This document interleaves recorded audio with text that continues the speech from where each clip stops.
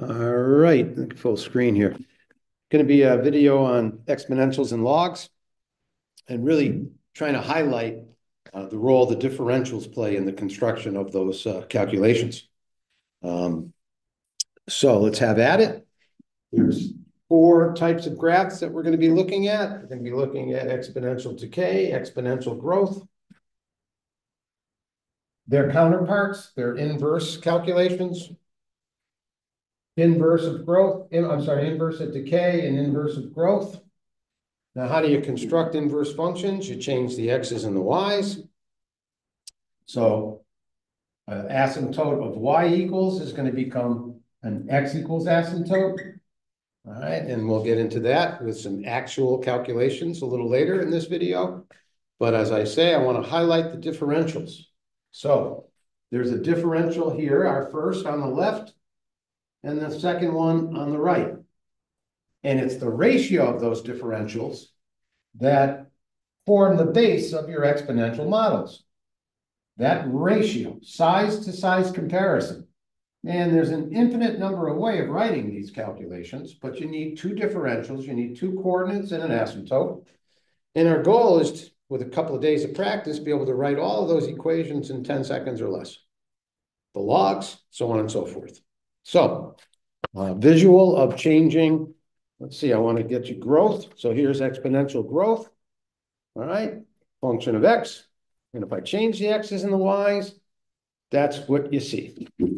This function has vertical differentials, okay? And I'm going to do differentials from left to right, which means the x value for this location is a smaller x value than that one, right? 1, 2, 3, 4, right? So what's on the left for x is smaller than what's on the right.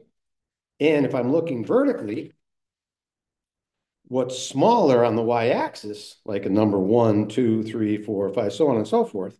So that smaller differential is on the lower side of the vertical ruler.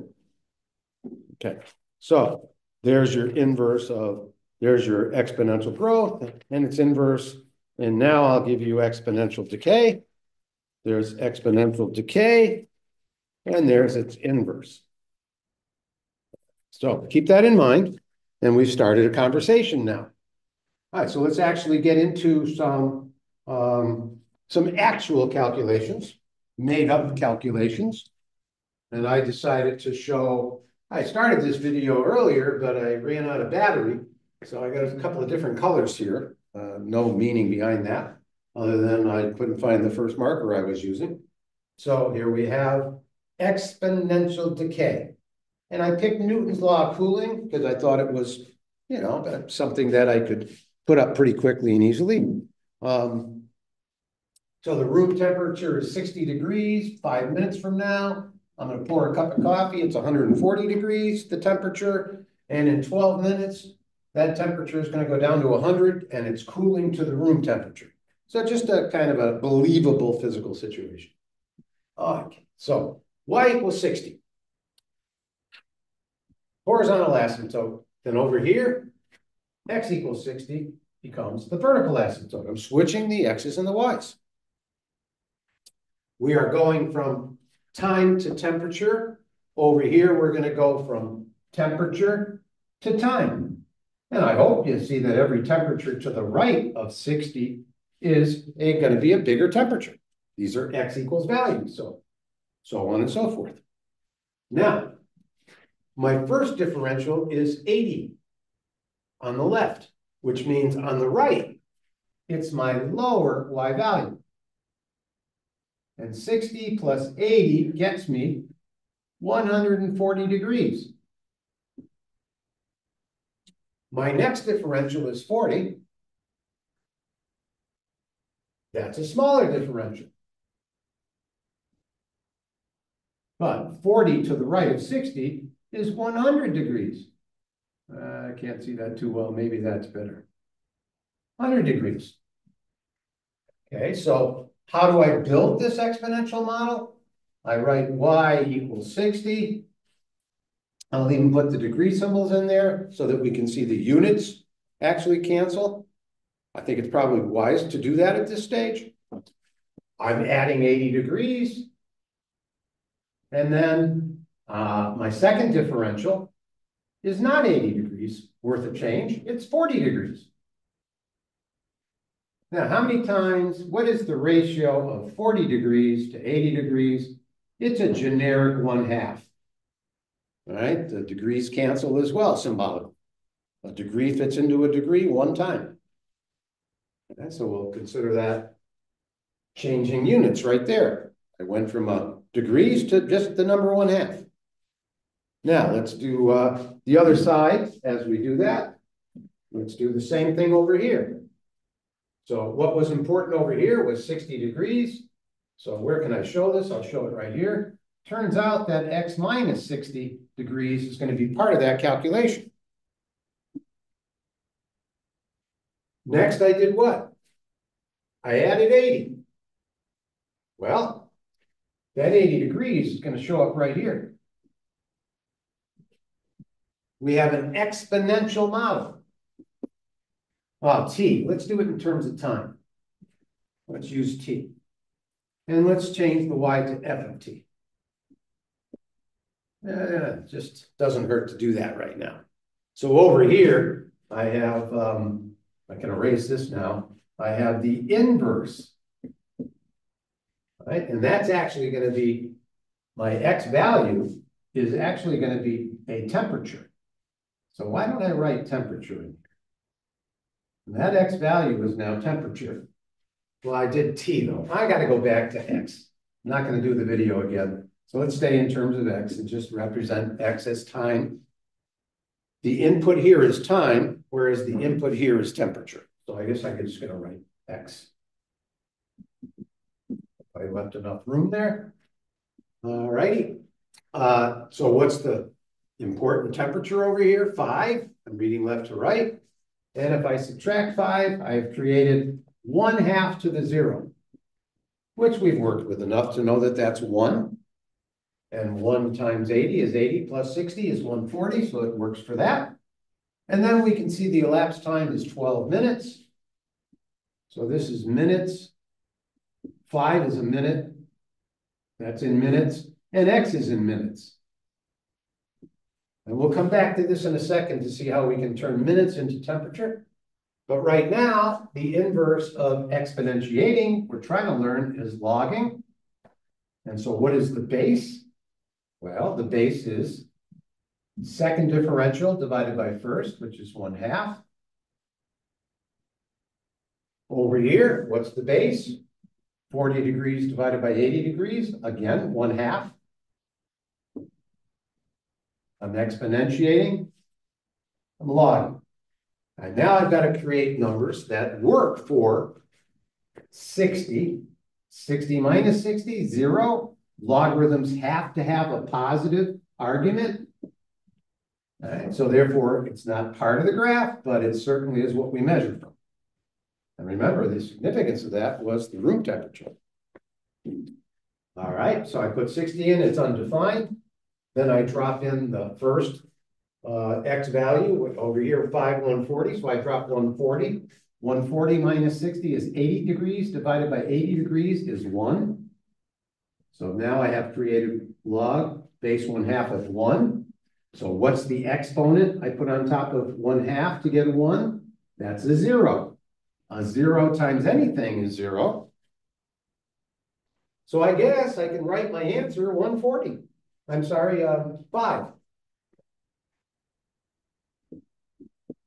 Right, because that's 0. And when I drop in 140, I got to get a 5 and I get the marker, so I write it. I'll be doing this slightly differently once we get up to speed here, so that it'll be easier to see how to construct these from left to right than the way I'm currently doing it. All right, so let's see if we can get it to work for the other coordinate. It should work here. When I drop in 17, we should see how it works. 17 minus 5, 12 minutes. 12 minutes divided by 12 minutes, because this is minutes. Well, 12 minutes divided by 12 minutes is the number 1. 1/2 to the 1 is 1/2 times 80 is 40 plus 60. Bingo. I got a quick and easy way to write exponential functions. So now what happens? Well, we come back over here and we say, well, X values, I got to use 100. I got to use the number 100 degrees as my second X value. So let's do 100 degrees. 100 degrees minus 60 degrees, 40 degrees, divided by 80 degrees. Well, there's the half. There's my base again. And we can see the base from the differentials. All right, and so now I've got to get from 5 to 100, so I guess I got to add 12. And I think I've just written the inverse. Now let's actually do the inverse here. Let's do the inverse here from the standpoint of just working with the numbers. We switch the x's and the y's, so we're looking for that function. My answers here are my inputs here, so I'll just write this. What's the first thing I'm going to do? I'm going to get rid of 60. I'm going to divide by 80. I'm going to do the inverse of 1/2 to the, which is log 1/2. Multiplication by 12. Addition of 5. All right, let's try another one now. Maybe I can speed up the calculation, not talk so much. All right, I've got exponential model here, a second derivative, a second differential, a first differential. I'm going to erase those. Give you a chance to pause the video and see if you can write this quickly. And then let's see if we can put in the information here over there so that it visually looks right. You pause the video, I'm just going to do it. So y equals 5 plus 15. Next time it's not 15. 5 to 35 is 30. X minus 1900 with an elapsed time of 1900 to 2025, 125 years. All right, so what do I see? I see an asymptote of 5, so I'm going to write x equals 5. I can see 15 as my first differential. I'm going to move 15 units to the right. That takes me to 20. Okay, and then I'm going to move 30 units to the right, which is twice that. That appears to be about twice that. That's 30. There's lots to learn here. I think that's going to be half of 15. I think that's going to be 15 divided by 2. And I think the next one up here is going to be 60. And I think you can start to see the trajectory. Well, what's the equation? Well, what's the inverse of 1900 to 20? 20 to 1900, that's a year. All right, there were always 5 sheep in Gill. Farmer John came, increased the population in 1900 to 20 sheep. And then his great-grandson or somebody, now it's got the sheep population in Gill of 35. That was a dumb analogy. That's all right.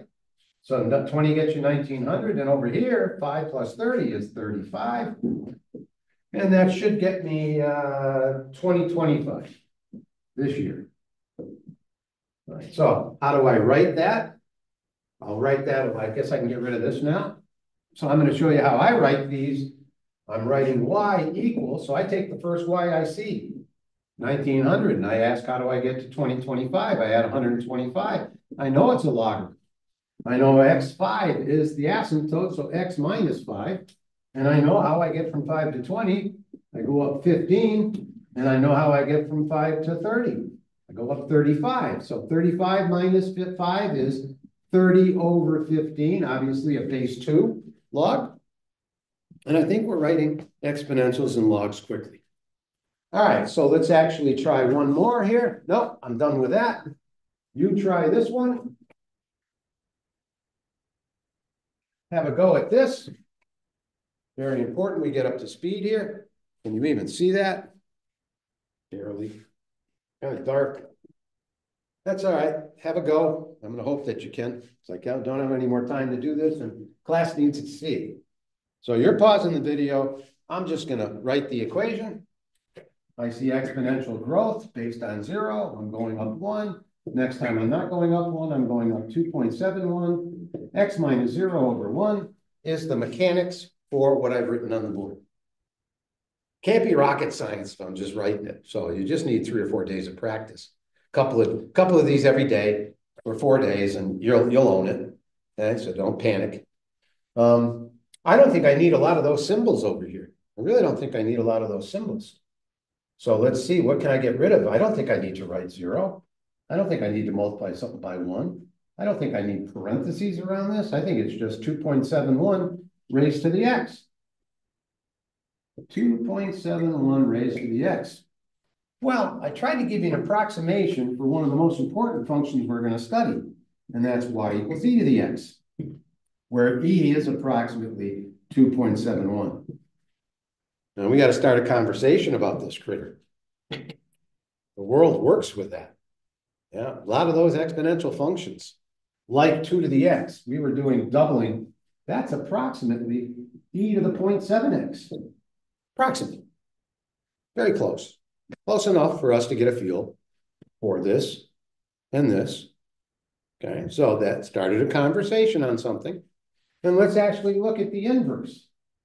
And so I'll be handing out a cheat sheet on e values, e to the 0.72, e to the 1.13, e to the 1.65, e to the negative 0.71 half, e to the negative 1.11 third, so on and so forth. So we can begin working with the calculation to get a feel for the calculation.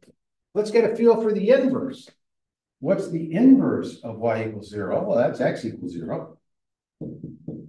What's the inverse of 0, 1? Well, that's 1, 0. And I better put that here. 1, 0, 0, 0. Let's see, where have I seen 0 before? Oh, I think that's the x-axis. Yeah, y equals 0 is the x-axis, yeah. You can think of this as, you're out on the ocean. You're above water or you're below water. Okay, keep in mind. The inverse of 1, 2.71. If that's 1 unit, then 2.71. Where am I? 2.71 is about here. I'm doing the inverse, right? Doing the inverse. So we'll call that 2.71. That's a little too far. Maybe there. And then I get 1. That's the inverse of 1 to 2.71 is 2.71 to 1. I think I'm seeing that. Yeah, it's got to have a name. So I guess it's log 2.71 of x. Sort of. I mean, this one is. But these are approximations. And we working with e, we use the notation ln, where ln is called the natural log. And we don't write the base, but it's understood to be that number, e. Just like pi, 3.14, e, 2.71. All right, there's a lot more to it. 3.1415, dot, dot, dot, dot. There's a lot more to 2.71. Okay, but that is the function that we will be studying going forward. And that gets us up and running. So conversations have started. For instance, if I wanted to find the ln of 6. The ln of 6. Well, I got to change that to e notation. Well, I know 6 is 2 times 3. And I know I just said e to the 0.7 is an approximation for 2. And 3, e to the 1.1. And I know my rules of logarithms. That's e to the 0.7 plus, I said logarithms. I know my rules of exponents, which really are rules of logarithms. I'm adding those two exponents. And now I know that e to the 1.8 is approximately 6. And I'm beginning to get a little feel for the calculation. All right, so that's that. That's getting us up and running. And now we'll start putting exponential growth and decay functions into graphing form quickly and easily, I hope, after 3 or 4 days of practice. All right, have a good day.